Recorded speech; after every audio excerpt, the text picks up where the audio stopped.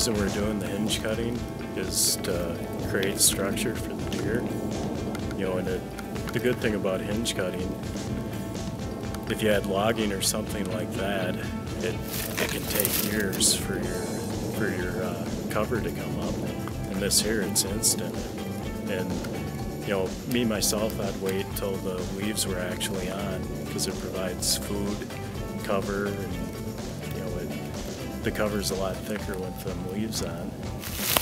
The way you do it is you start on the back of the tree, and you just go into it just enough. Watch the top real close, and when it starts to tip, then just stop. And you want it to be connected like this, so this cambium layer here will still bring in moisture, and that'll keep the leaves on the tree, you know, throughout the summer.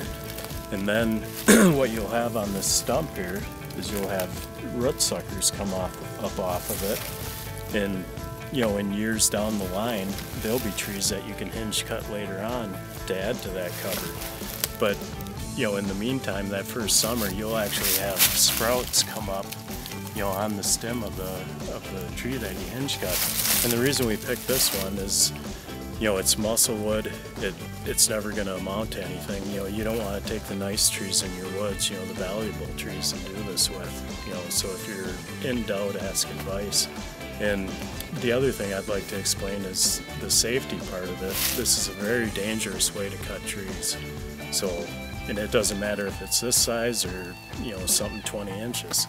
You're cutting the wrong way, so you really got to be careful. When this tree starts to tip, you know, get away, because what's going to happen, you know, this is a smaller one and it's a mini version of it, but you'll have a barber chair like this. And if it's a bigger tree, what'll happen is it'll roll, and you know, if it rolls your way and you're standing here, you know, you're going to be in the path of the tree. So anyways, you really want to be careful doing the cutting this way.